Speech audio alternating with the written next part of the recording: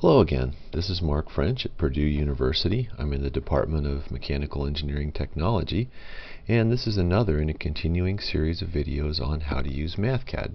Today I'd like to show you how to find centroids of general shapes using Mathcad. So we've got to start with a shape. Let's try half a circle, since that's an easy one to define. And we'll have a half circle with a radius of 1. There we go. And I'm going to put a plot in here. By the way, where it says insert graph, see that little hotkey right there, the ampersand sign? I learned Mathcad back before the dinosaurs crawled out of the ocean and there was no Windows, so we had to learn all those things. I remember all of them from a long time ago and sometimes use these hotkeys. If you want to learn them, that's fine, and if you prefer not to, that's fine. Okay, well that doesn't look right, does it? Doesn't look like half a circle, and the reason is that the plot is distorted. Those boxes should be square if they have the same dimensions. Let's try this. Let's see, that looks a little better. And there we go. That's about square. So that looks like half a circle, a semicircle. Now, we're going to need to know the area at some point here.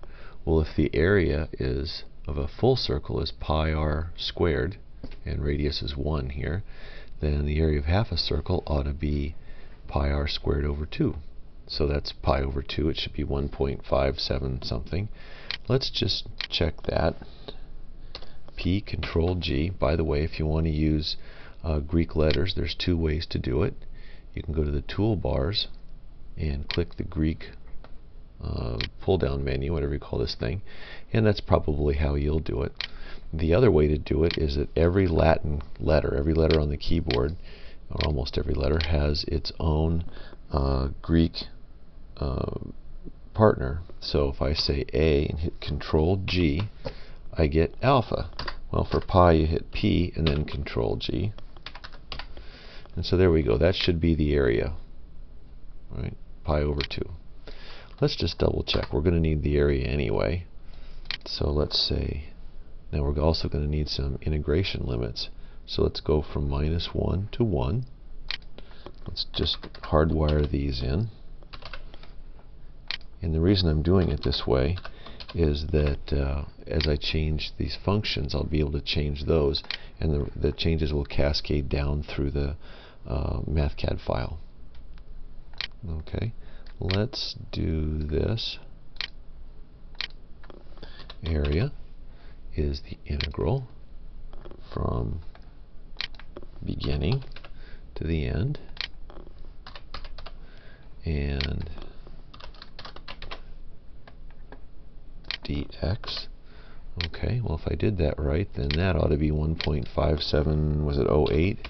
There it is. Okay. So we've got the area defined. Now, let me clean this up a little bit. There. The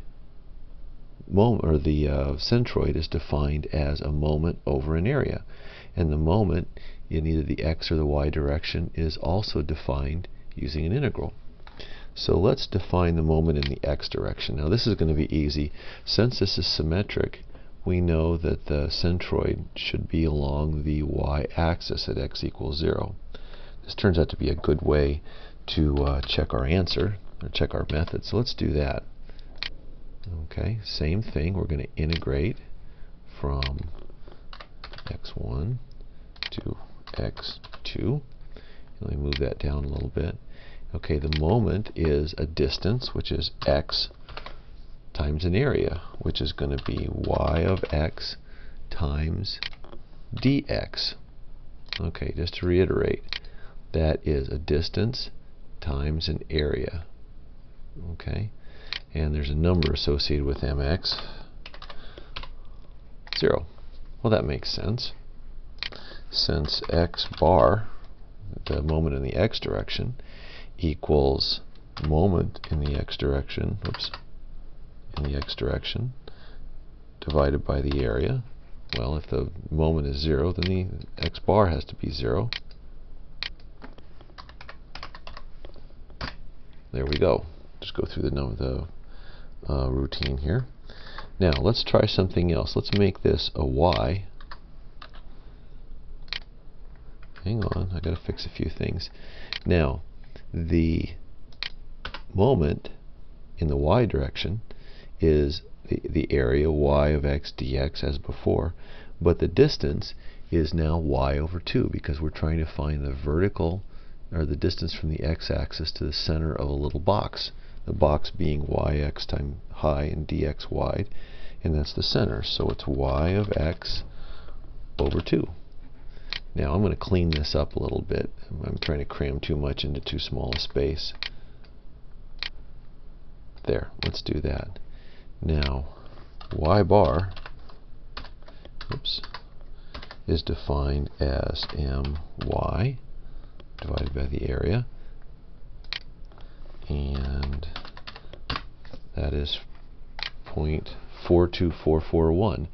Well, if you look this up in a table, it says that the vertical centroid of a semicircle is 0.2122 times the diameter. My diameter is 2, so there we go. We know we've got the right answer.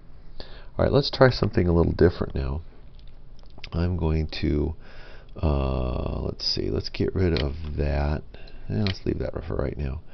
Let's change this. Now there's going to be a bunch of changes as we cascade through the file here.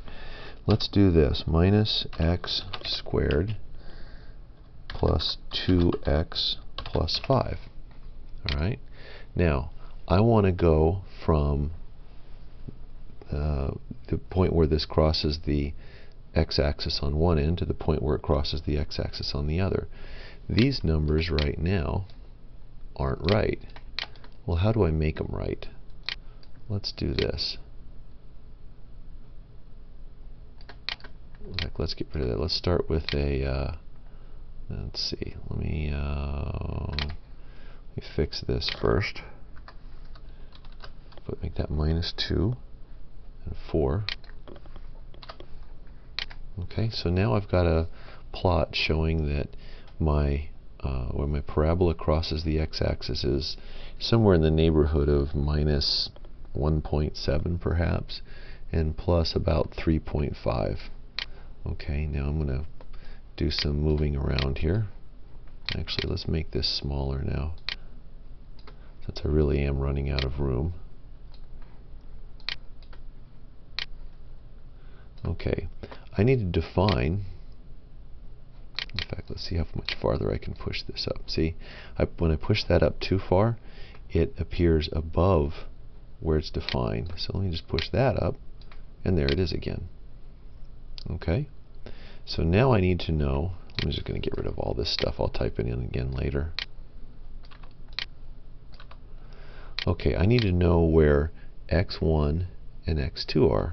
Well, let's define, or let's guess that's it right there. And I'm going to define x1 as the root of y of x, and I'm interested in x, and there's x1. Okay, that's x1. Now if I want to find x2, I need to change my, in fact, let's just do this. I need to change my initial guess, and let's make that 4, and we'll make that x2, and that x2. There, so now I know what the integration limits are going to be. Alrighty. So how about if I define the area as the integral from, just like before, x1 to x2 of y of x dx. Now this is getting a little sloppy there. The screen didn't redraw exactly like I wanted it to. So if I hit Control R, that redraws the screen for me.